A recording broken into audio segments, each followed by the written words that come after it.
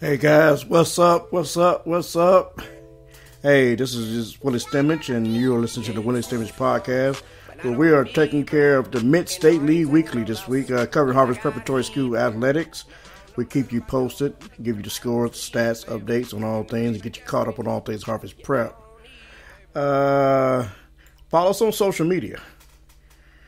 On Twitter at MSL Weekly, on Facebook.com/MSL Weekly. Hit me up on the Instagram at Willie Stimage Photography. Simply drop me an email at infoforwillie@gmail.com. First segment, we talking all things Harvest Prep.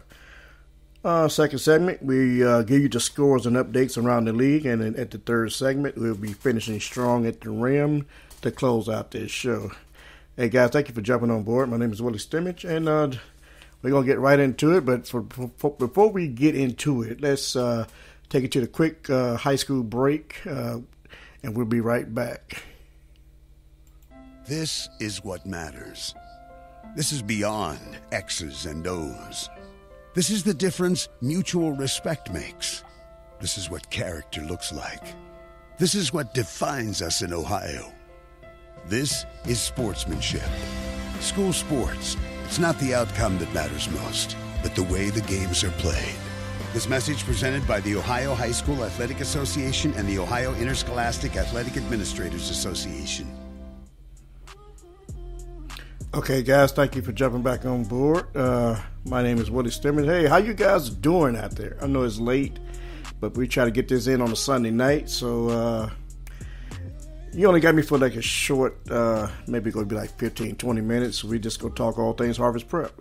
Hey guys, the guys come out on top Friday night. They defeated Mifflin 52-14. It's kind of like a rematch of last year where Mifflin got the upper hand on us. But Prep came back and just won this game. I wouldn't say it was dominant, but they really put their feet on the pedal. You know what I mean? When I look at dominant performance, I look at like Ohio State beating people 72 to whatever, But they did dominate this game. I mean, basically it was Daquan and Kalen. Man, these dudes stepping their game up. So with that being said, we're gonna just go get right into it.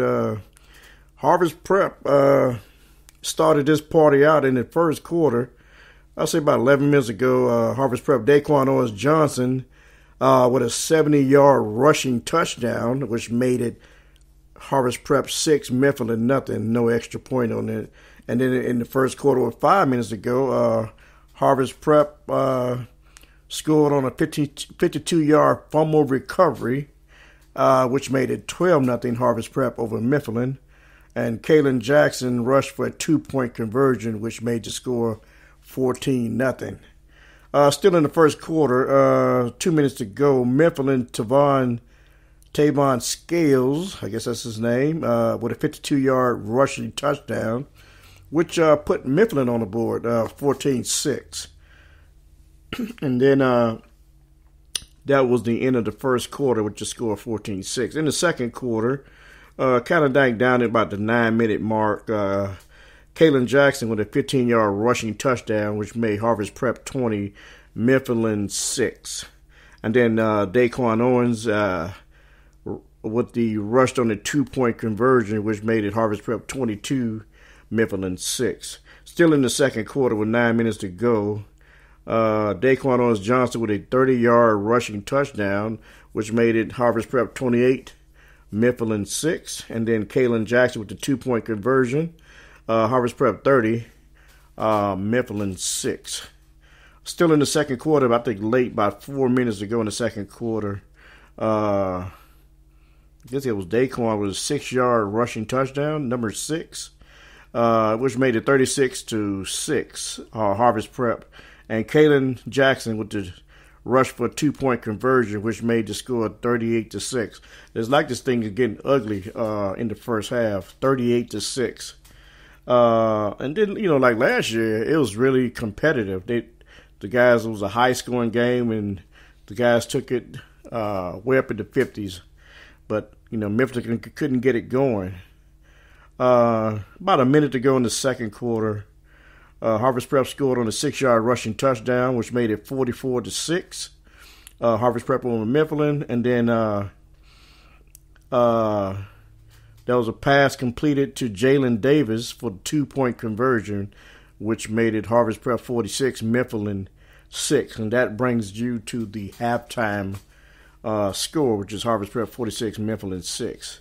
Third quarter, I didn't record any kind of action in the third quarter. I guess it was just back and forth, back and forth, back and forth, and nobody actually scored. So we're just going to jump into the fourth quarter. 6 minutes to go in the fourth quarter.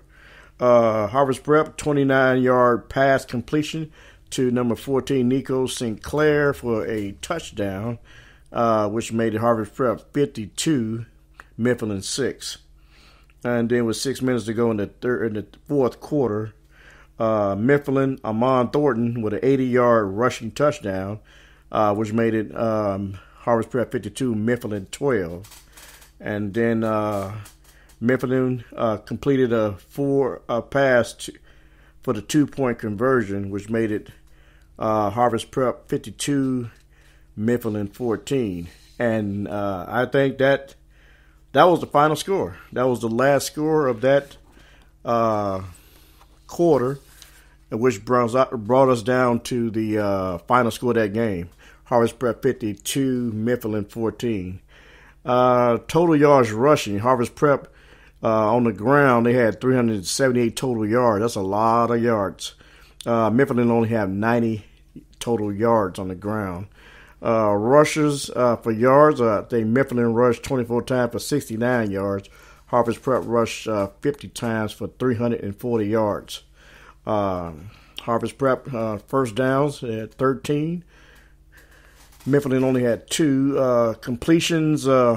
Mifflin was 13. They threw it 13 times with 4 completions and 1 touchdown. Harvest Prep 6 throws for 3 completions and no touchdowns. Most of the touchdowns was like rushing touchdowns. Harvest Prep, Daquan Owens-Johnson, 10 rushes for 160 yards, 3 touchdowns. This guy's turning up. He's turning up his game. Jalen Jennings, 13 rushes, 73 yards. He didn't score. For Mifflin, Tavon Scales, 11 completions for 64 yards and 1 touchdown. Those are the game by the numbers for Friday's contest. So now, with that being said, next up for Harvest Prep, I think it's Worthington Christian at Worthington Christian Friday. And last time these teams met, Harvest Prep slammed them 52-3. Of course, we had Dan Bangura, and Dan rushed for 331 yards. And he scored 4 touchdowns on 21 carries in that game. And that game I was at that game. That game was called with 7 minutes, 52 seconds left after one of the Worthy Christian players suffered a severe injury and he had to be taken off the field. It was real tragic, and I'm not going to get into it. But that game was called with 7 minutes and 52 seconds to go, which gave Harvest Prep a 52-3 victory. So, but this year's a different story. This year, Worthington Christian was kind of getting out to a little rugged start. That first game, they actually won. They beat Northeastern 20-13. Michael Hartstein had 142 rushes, 142 yards rushing, and his brother Lucas Hartling, he threw it 24 times for 15 completions, 196 total yards, 1 touchdown, and 1 pick. Game 2, Northmore beat these guys 48-26. Jake Thompson with an 87-yard pass was the only highlight for Worthington Christian. The third game, Pleasant 40, Worthington Christian nothing. So Worthington Christian is 1-2 on the year. Harvest Prep is 3-0 on the year. So these teams will go at it next Friday at Worthington Christian. So make sure you get there and check that contest out.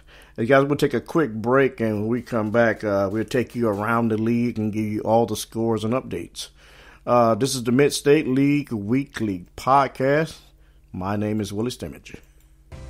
Harvest Preparatory School, educating students from preschool through grade 12 with a competitive private education and a distinctly biblical worldview. Our faculty and staff are dedicated to teaching the mind by touching the heart. We offer a blended learning environment to meet the academic needs of all students.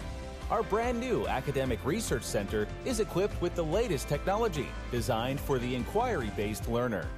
Boasting a proven track record of excellence for over 30 years, Harvest Prep is dedicated to ensuring students fulfill the total plan of God for their lives.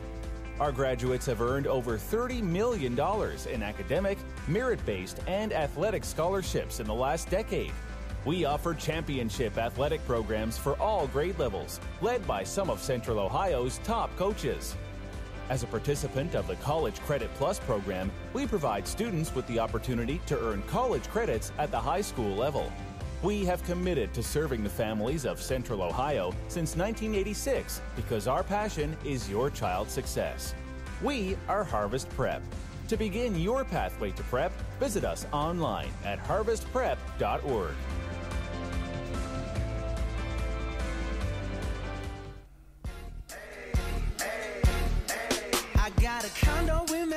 Okay, guys, we're back. This is the Mid-State League Weekly podcast of Willie Stimage. And let's just go around the league and we give you the updates on all the scores. Let's see here. We're going to start out with Fairfield Christian. Guys, hey, they got pounded by North Union 72-3. Ethan Young had 5 rushes for North Union for 149 yards. Tavar Morin had 6 rushes for 129 yards. And that's a lot of yards between the two guys here. Anthony Padovania, I guess how you pronounce that, 2 attempts, 2 completions for 80 yards. He must do 2 40-yard bombs. He only threw 2 times for 2 completions for 80 yards. The only highlight for Fairfield Christian was Colin Handler with a 6-yard run and an extra point, and that's how they got these 7 points. But 72-7 is kind of painful. Moving right along, Grove City Christian turned up this weekend, 43-0 over Jefferson Township. Franklin Heights, they kind of beat the brakes off Bishop Rosecrans 70-26. Wow. Man, that's a lot. These guys are putting up numbers. Another contest, Burn Union escaped a loss with a late touchdown, which made it 6-0 over Newcomerstown. And they missed the field goal, not field goal, extra point, but that's how they got these 6 points. This was a tight game, a scoreless game throughout the whole game. Moving right along, Fisher Catholic 35, Reigning Sports Academy 7. There was another name for that school, I don't know, but Fisher Catholic won 35-7. Pleasant 40, Worthington Christian 0, and this is the Worthington Christian we're playing next week, and so they didn't even score in this game. So they better come play next week, because Harvest Prep is on the roll. And then again, I always say you can't take no team lightly. I don't care. It was Worthington Christian, Grove City Christian, and I noticed, lately, like last year, just can't take no team lightly, man. Any team can beat you on any given day. You just got to, take the game serious, play your game, and and come out with the victory. So, those are your scores from around the Mid-State League. We'll take another quick break, guys. When we come back, we're going to finish strong at the rim. We're going to wrap it up. This is the Mid-State League Weekly. My name is Willie Stimage. I drink chocolate milk. Studies show that chocolate milk is the best beverage to replenish muscles after exercise. Its unique package combines protein, carbohydrates, and electrolytes to refresh tired muscles. Drink 16 ounces after exercise to replace fluid loss and maintain your hydration. Chocolate milk is a great tasting carbohydrate source to refuel your body. Not all sports drinks are created equal. Your body deserves it.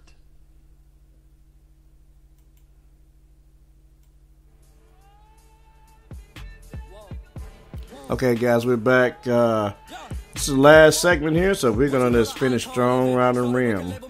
This is the Mid-State League Weekly. My name is Willie Stimage, and let's get right into it.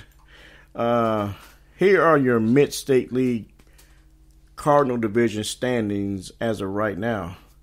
Don't have the conference standings, but I don't have the conference standings, but overall, Harvest Prep is 3-0, but Fisher Catholic is 3-0 too, so they're right behind Harvest Prep. Grove City Christian is 2-1. You know, they come out a little better this year. Last year they was really struggling. Rosecrans is 20-1. Bishop Rosecrans. Burn Union is 2-1. I'm sorry. Rosecrans is 2-1. Well, you got 4 teams that are 2-1. Grove City Christian is third, 2-1. Bishop Rosecrans is third, 2-1. Burn Union is fifth. I'm sorry, 2-1. So you got Grove City, Bishop Rosecrans, and Burn Union 3, 4, and 5 in the Mid-State League Cardinal. Words of the Christian is 1-2, and Fairfield Christian is 0-3, rounding out the bottom. Don't see Millersport in here. Anybody got any updates on Millersport? Email me at info4willie@gmail.com. I want to know what's going on with that school. Do they have a football team? Are they in existence? I mean, I did my research. I'm searching. Are they playing anybody? I mean, what's the deal? So, if you could help me out on that, I'll stop talking about them. But they're in the Mid-State League, so you have to do what you got to do, to get some updates on them. Hey, guys, that's a wrap for tonight. First of all, let me thank Jerry Snodgrass, which is the executive director of the OSHAA. And I want to thank Tim Street, director of communications, for giving me an opportunity to bring a podcast and allow me to be a part of the Ohio Prep Sports Writers Association. Thank you, guys. I want to thank Harvest Prep Athletic, Mr. Dave Wolf, and Coach Dave Dennis. We thank you, guys. I want to thank you, the listening audience, and you missed any one of these shows, this podcast, you can always recap it on YouTube, SoundCloud, Twitter. I don't know if it's getting to Facebook. I know it should be, but you can get it up on Facebook too. So I think it is. I have to check, but if you go to my Facebook page, you should be able to find it. I think you should be able to find it. So with that being said, guys, thank you guys once again. Thank you guys for tuning in. Thank you guys for listening.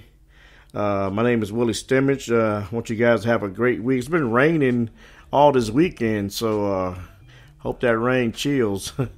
So with that being said, guys, hey guys, I got 2 fingers up. That means peace. I'm out.